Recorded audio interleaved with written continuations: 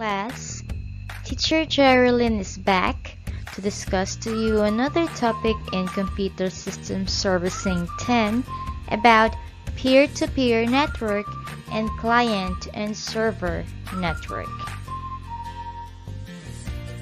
Your learning competency this week is configure the assigned IP address to clients and servers. Here are guide questions for you. What is a peer-to-peer network? What is a client-server network? And how do you set up a peer-to-peer network and client-server network?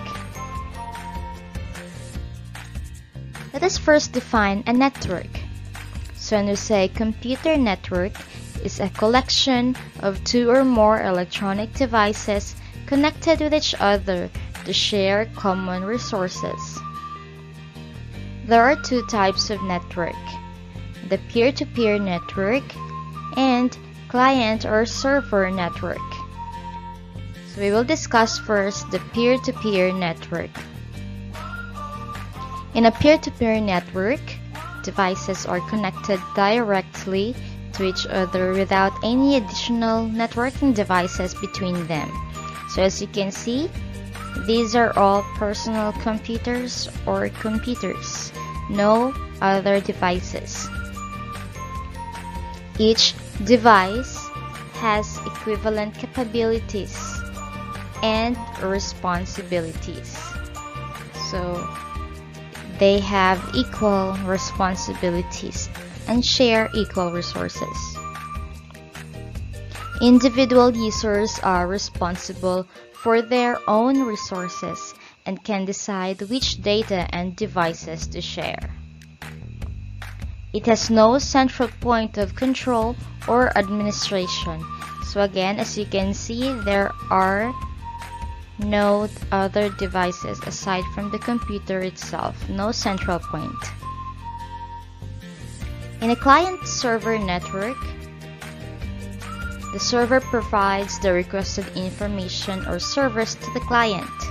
So we have here our server and the clients or the PCs.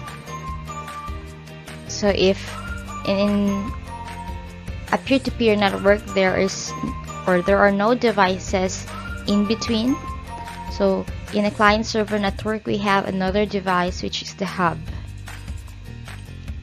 Servers commonly perform some of the processing work for client machines, such as sorting through database before delivering the records requested by the client. So it is the server who is responsible for that. The servers are maintained by network administrators. However, in a peer-to-peer network, there is no network administrator since there is no server. Data backups and security measures are implemented by the network administrator. And the network administrator also controls user access to the network resources.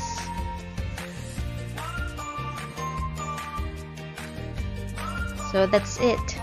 So to compare the things that you have learned, so always remember that in a peer-to-peer network, the devices are connected directly to each other without any additional networking devices between them. While in a client-server network, the server provides the requested information or service to the client. And for your activities, answer activity 1 and 2 on page 4 and reflection on page 5.